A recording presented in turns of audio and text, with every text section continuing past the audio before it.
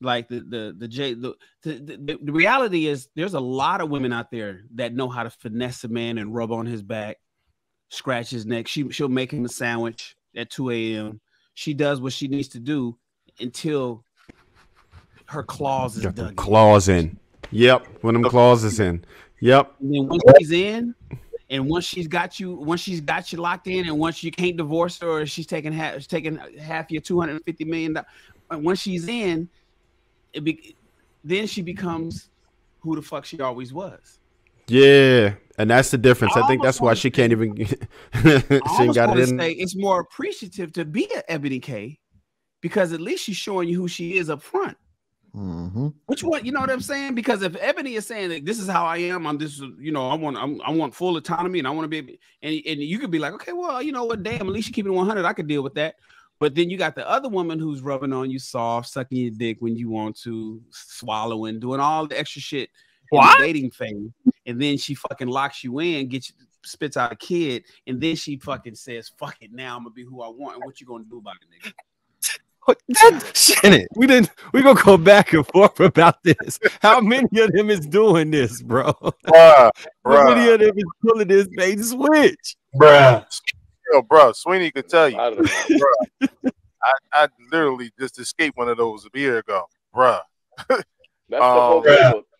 Wait, who just said that? Who just said that? Marcus. You got lucky, Marcus. They out there. It's a legion of them out there, Marcus. The legion. Wait, who just said they got bait and switched? I got to ask you some questions now, if you don't mind. I won't cry at all if you don't. You feel like answering some of these questions? Hey, I got no problem with answering these questions. I want to save brothers. Like Ebony, who's destroying these young sisters by giving them all this bullshit. We want to straighten out the brothers. So. when you first met her, what would you describe her personality as? Oh, accommodating, sweet, very, very what I say, submissive. She's probably soft. She probably talk to you right. Yeah, everything right. So all of those things. How often did you see her weekly? Well, we were. This is the thing. It was a long distance relationship, so okay. I'd say twice a month, 2-3 times a month. Now you can get hit with the bait and switch on the long distance. How often did you talk to her on the phone? Every fucking day. All day. Pretty much. Did she fight a lot with people in her family? Yes. That was the red flag right there. That right there. Bruh. The you know, the game was tight.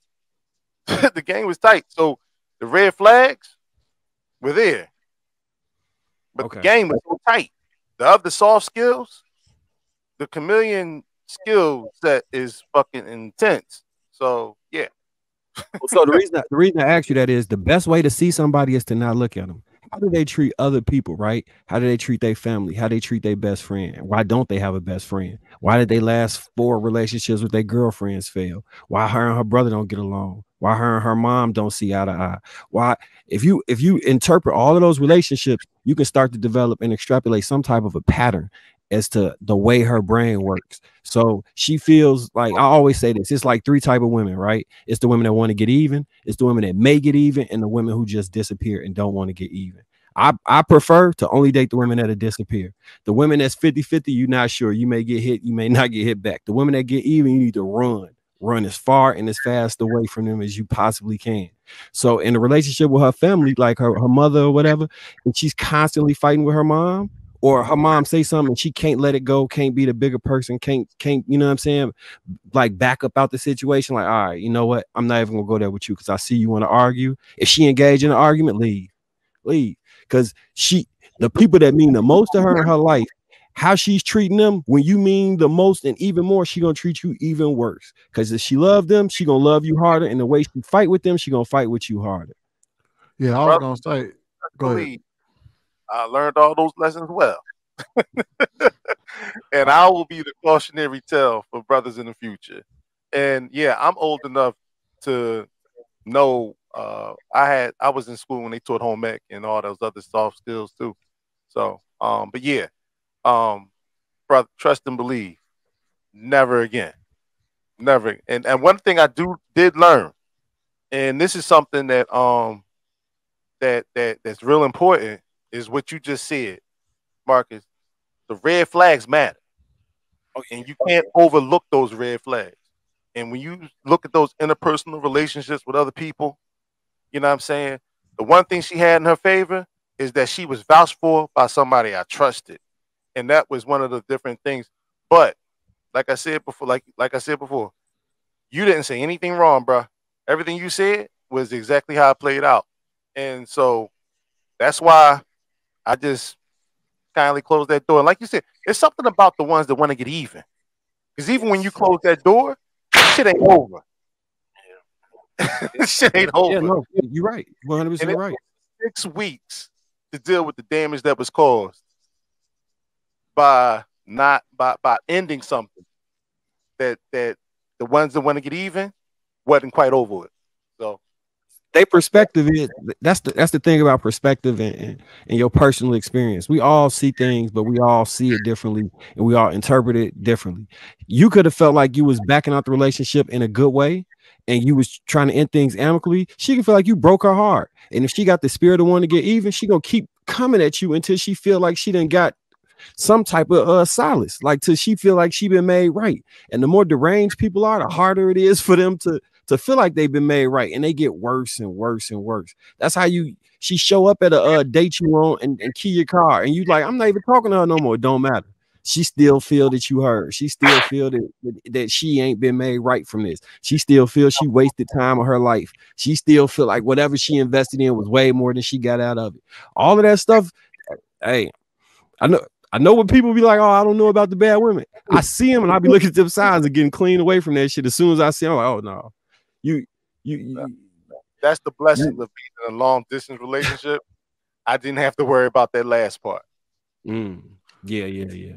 I never trust nobody that don't get along with their family. Some people in your family, I understand, but when you don't get along with your whole family, kicking it and having a good time, I'm looking at you like, what the hell wrong with you? Your family sitting over there, look happy as all get out, and you the only mad one in the family. Something wrong with you.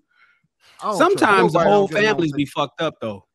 Yeah, that's true. But Shannon, you can still see how they respond to the fucked up shit that's going on.